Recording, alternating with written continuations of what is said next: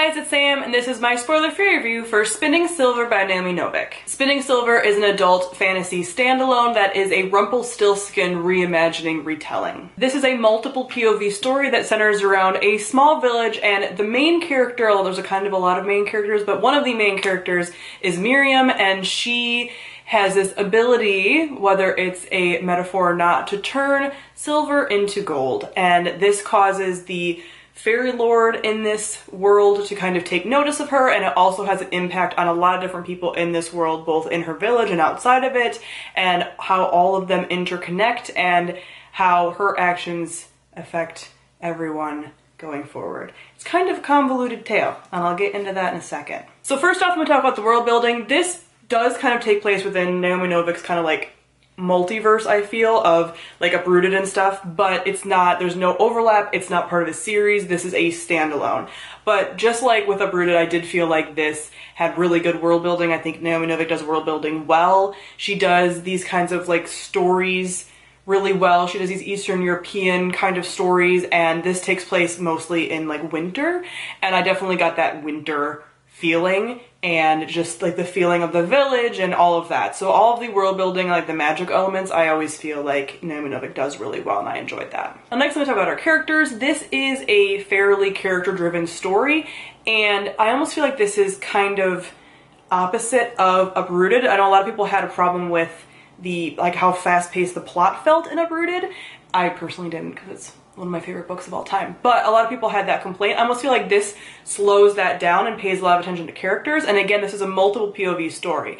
And all of the characters' voices are very different. But I will say that this does jump around in POVs a lot. They are not labeled, although there are like page breaks or chapter breaks between characters. They're not labeled. Sometimes you're like, okay, who am I following? And there are a lot of characters. So at first I thought it was just gonna be like Miriam and a couple of the other characters, maybe 3 total. You have kind of those 3 that it does revolve around, or even just 2 that I would say it revolves around. And then you have some of these other characters kind of dipping in. So you have all these POVs, and I felt that I got a little bit convoluted. I felt like there was too many threads going, and there were some POVs that I just didn't like reading from at all, which I know happens with multiple POV stories, but that especially happens when you have too many POVs. So there are definitely character voices that I just didn't like. One in particular is from a smaller child's POV, and it's written well because it's written in like run-on simple sentences, but it just grated on my nerves to read, and I found myself struggling with this book. This book took me a while to read for an author who I love and adore, and for a book that I was anticipating for a while, and part of that was because school was so crazy and I had a lot going on and I just couldn't sit down and focus, but also it just was like, it wasn't really going anywhere for me, and there were so many characters that it was following that I didn't care about. Like, I really, from the get-go, I only really cared about Miriam. That's it. And then towards the last, like, 30%, I started caring about one of the other characters as well, but it took like nearly the entire book to get there, and otherwise I was like, I don't care. And I still feel, having finished the book, that I would have liked the book to mostly just have been in Miriam's perspective. She's who I wanted to be with, her story is who I wanted to like follow, and the other ones could have fallen away and I would have been fine, but I understand why they were in there and some of the other things that were being explored through them and other themes through them. But just as a reading experience and as an enjoyment level thing, I really just wanted Miriam. So that sucks. Also, I will comment on the romance element of this, which there basically is none. So that was another thing that I think was just kind of an expectations thing. There's barely any romance in Uprooted, but the romance that you do get is like amazing for me. It's like 5 to 10% is all of the book, like literally probably like 5%. But those little snippets feed my soul, so I kept waiting for those kinds of things to happen in here, and it didn't.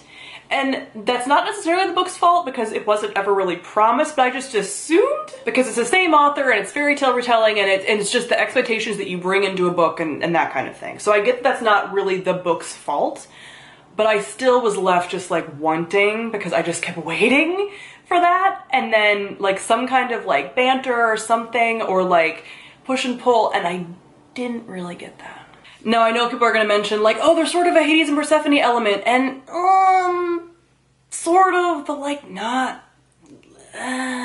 It's sort of a reverse Hades and Persephone, and you don't actually get the like relationship of that, because of the character dynamics, really. Like, it doesn't give me that feeling. Yes, it's set up with some of those story elements, kind of, and some of that, but like, it's not really, like, I wouldn't put this on like a Hades and Persephone recommendations list. Like, it's a very weak tie, and it's really just like a trope that's in a lot of fairy tales, and I wouldn't necessarily call it like Hades and Persephone specific.